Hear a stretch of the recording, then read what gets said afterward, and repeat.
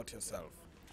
Well, my name is Kondwani Joe Banda. I come from Zambia and I am a climate ambassador. I came for the Children's Climate Forum, which took place last week in Copenhagen, where children from about 44 countries, 164 delegates in total, came to meet together to share their climate change stories, come up with recommendations for leaders, and basically discuss what can be done next and what the children's voice is representing all children of the world.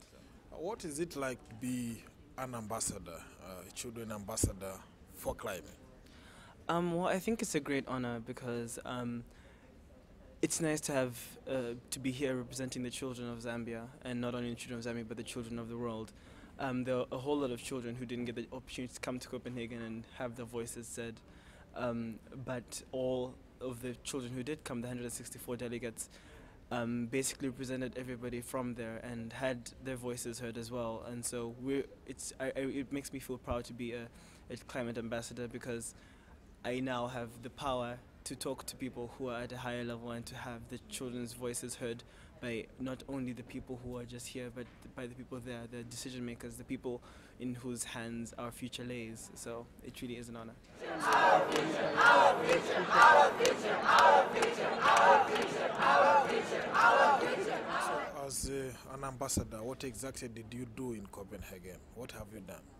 Well, at the Children's Climate Forum, we attended a whole lot of workshops for mitigation and adaptation, where we were divided around topics that were centered around climate change, like biodiversity, water and sanitation, deserts and droughts, renewable energy sources, etc. And so everybody was in their respective workshop talking about the respective topic and coming up with recommendations and what can be done by the children and what can be done by the government of the countries that they come from, and how certain things can be implemented which would reduce carbon emission and which would make things a whole lot better for the climate. And one other thing that we did is we tried as climate ambassadors to say that we won't only depend on the government to do things, because it may take a whole lot of time. So we also came up with a whole lot of ideas under mitigation and adaptation to do things ourselves, to go back to our communities and start projects and sort of get the message out there ourselves with what we have and with the support that we have from organizations like UNICEF and our Ministry of Environment. But mainly the message that we're trying to do is, what can we do ourselves now? What can we start doing? And so A word to the African youth. If you had to speak to the African youth, what would you tell them right now? well, I would tell them a very simple message. Let's go talk to our leaders. That's the only thing that is remaining right now. Something else that I would tell them is that global warming, climate change may look like big issues which we can't tackle, but then there is hope. We can tackle them. You may be planting just one tree, but that one tree will give so much oxygen, will save the environment.